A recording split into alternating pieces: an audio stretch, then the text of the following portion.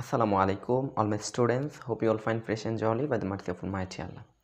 আজকে আমরা যে জিনিসটা শিখবো সেটা হচ্ছে স্পোকেন ইংলিশ বলো আর গ্রামারের যে বিষয়টা বলো সেটা হচ্ছে অ্যান্ডের ব্যবহার।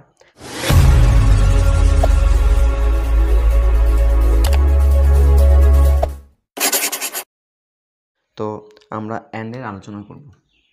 অ্যান্ড তো বিষয়টা হচ্ছে অ্যান্ড দ্বারা যুক্ত যদি আলাদা আলাদা দুইটা নাউন বা প্রনাউন থাকে তাহলে সেই ক্ষেত্রে ভার্বটা আমাদের কি হবে, যেহেতু আলাদা আলাদা পার্সন বা ব্যক্তি সেই ক্ষেত্রে আমাদের ভার্বটা হবে প্লুরাল। ঠিক আছে, যেমন Rana and Kamal.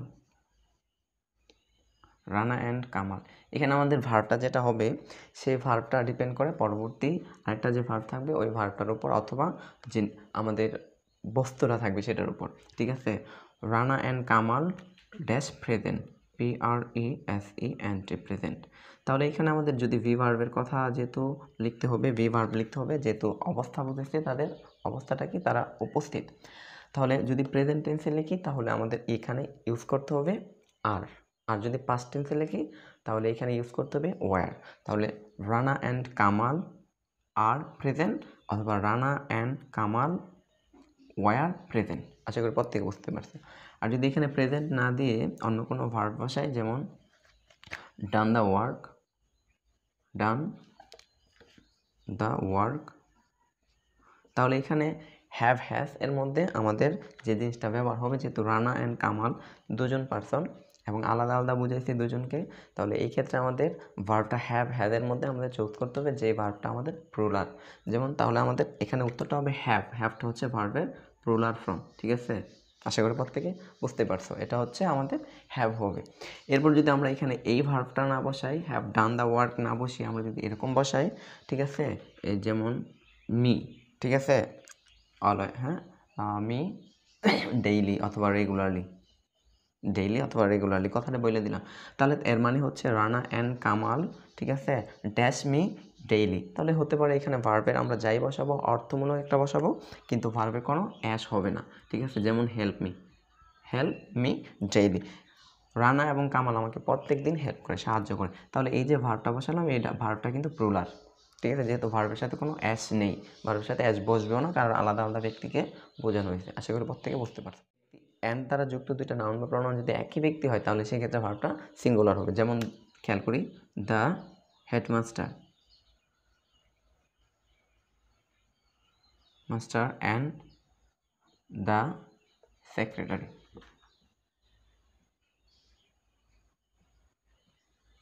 The headmaster and the secretary dash present.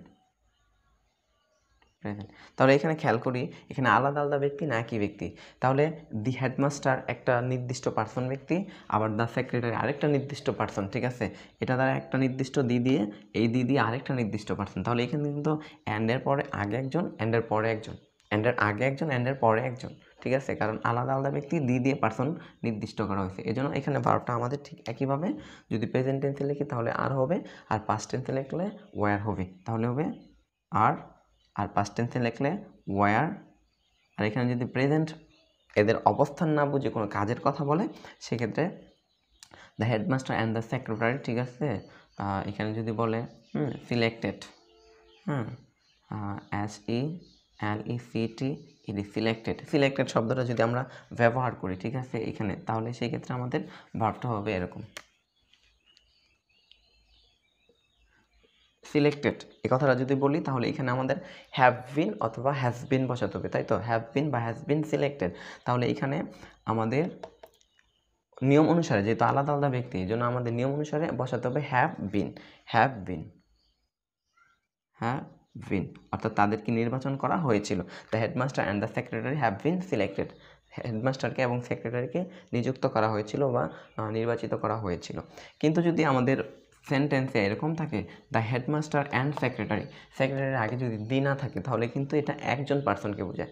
এই যে এইটা হচ্ছে দি দ্বারা এটা নির্দিষ্ট একজন ব্যক্তি, পরবর্তীতে কিন্তু আর দি নেই, তাহলে এটা আলাদা কোনো ব্যক্তি না, একজন ব্যক্তিকে বোঝানো হয়েছে। তাহলে ঠিক একইভাবে যদি বলা হয় প্রেজেন্ট,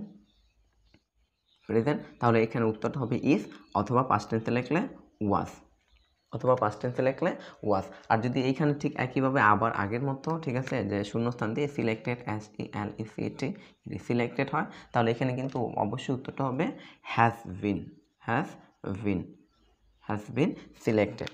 কেন হ্যাজ হবে? কারণ একজনকে বোঝানো হয়েছে। ঠিক তেমনইভাবে যদি কোনো ভার্বের কথা থাকে, তাহলে এখানে ভার্বের দ্য হেডমাস্টার অ্যান্ড সেক্রেটারি, হ্যাঁ, এখানে ভার্বের সাথে অ্যাজ বা ইয়েস ব্যক্তি যেহেতু, তাহলে গোস হবে, হ্যাঁ, ভার্বের সাথে অ্যাজ বা ইয়েস হবে। The headmaster and the secretary goes there. And দ্বারা যদিও মনে হয় হচ্ছে যুক্ত, কিন্তু আলাদা আলাদা ব্যক্তি না, একজন ব্যক্তি। কারণ দ্য হেডমাস্টার যেই সেক্রেটারি সে একই ব্যক্তি, একজন ব্যক্তি হেডমাস্টার, একজন ব্যক্তি, ওই ব্যক্তিটাই সেক্রেটারি। আশা করি বুঝতে পারছো। অ্যান্ড দ্বারা যুক্ত দুইটা নাউন বা প্রনাউনের, ঠিক আছে, যদি আমাদের সমষ্টিগত বা একই মাত্রা অর্থ প্রকাশ করে, সেক্ষেত্রে ভার্বটা আমাদের কী হবে? সিঙ্গুলার হবে। যেমন bread, bread and butter, bread and butter. Bread and butter is my favorite food. তারপরে হচ্ছে আমাদের rice and curry, rice and curry is my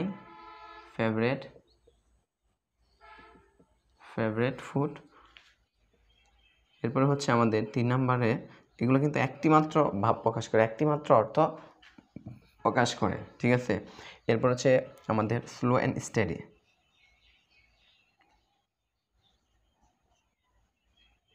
slow and steady wins ভার্বের সাথে অ্যাশ হয়, wins the race, wins the race. এখানে প্রত্যেকটা অর্থ একটা মাত্র ভাব প্রকাশ করে। ব্রেড অ্যান্ড বাটার একটা মাত্র অর্থ প্রকাশ করে, রাইস অ্যান্ড কারি একটা মাত্র প্রকাশ করে, স্লো অ্যান্ড স্টেডি একটা মাত্র প্রকাশ করে। কিন্তু এর ব্যতিক্রম হচ্ছে আমাদের যে একটি মাত্র অর্থ প্রকাশ করে না, সেটা হচ্ছে time and Tide, time and Tide, wait for none. এখানে কিন্তু ভার্বের সাথে কোনো অ্যাশ হয়নি, কারণ এই কারণ হচ্ছে যে এটা সাবজেক্টটা সিঙ্গুলার না। আবার হচ্ছে সিলভার অ্যান্ড আয়রন,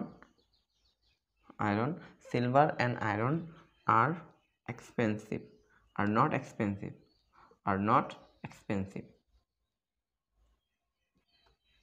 এক্সপেন্সিভ, এখানেও যে ভার্বটা আর হয়েছে, কারণ হচ্ছে সিলভার অ্যান্ড আয়রন অ্যান্ড দ্বারা যুক্ত, এটা আলাদা আলাদা জিনিস বোঝাচ্ছে, ঠিক আছে। টাইম অ্যান্ড টাইড ঠিক একইভাবে আলাদা আলাদা জিনিস বোঝাচ্ছে। আশা করি প্রত্যেকে বুঝতে পারছে। অ্যান্ড দ্বারা যুক্ত সিঙ্গুলার নাউন বা প্রনাউনের পূর্বে, প্রত্যেকটার পূর্বে যদি দিস ইজ থাকে, ইজ কথাটা থাকে, তাহলে ভার্বটা সিঙ্গুলার হয়। যেমন each boy and each girl.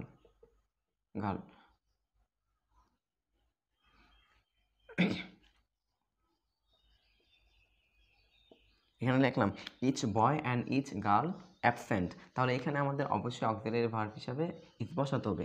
এখানে ইজ অ্যাবসেন্ট কেন? কারণ ইচ দিয়ে প্রত্যেকটা আলাদা আলাদা নাউন বা প্রনাউনকে বুঝাইছে, ঠিক আছে, আলাদা আলাদা নাউন বা প্রনাউনকে বুঝাইছে, এবং প্রত্যেকটাই singular. Each boy and each girl, তাহলে সিঙ্গুলার। ইচ দ্বারা যদি বোঝায় ইচ, তারপরে হচ্ছে নো, এই কথাগুলো দ্বারা বোঝায়, তাহলে সেই ক্ষেত্রে আমাদের আলাদা আলাদা ব্যক্তিকে বোঝায়, আলাদা আলাদা একজনকে বোঝায়, এই জন্য ভার্বটা সিঙ্গুলার হবে। আশা করি প্রত্যেকে বুঝতে পারছে। আর ঠিক একইভাবে যদি আমরা পাস্ট টেন্স বসাই, ওয়াজ হবে।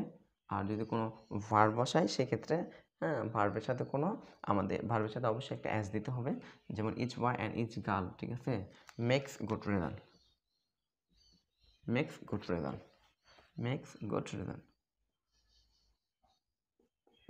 এখানে কিন্তু বয় অ্যান্ড গার্লের কথা বলছে, তারপরেও ভার্বের সাথে অ্যাস হইতে, কারণ ইচ দ্বারা প্রত্যেকটা সিঙ্গুলার নাউনকে আলাদা আলাদা বুঝেছে। আশা করি প্রত্যেকে বুঝতে পারছো। অ্যান্ডের পরবর্তী যদি নো বা নট থাকে, তাহলে সেক্ষেত্রে পূর্ববর্তী নাউনটি, হ্যাঁ, বা প্রনাউনটির উপর ডিপেন্ড করতে হবে। যেমন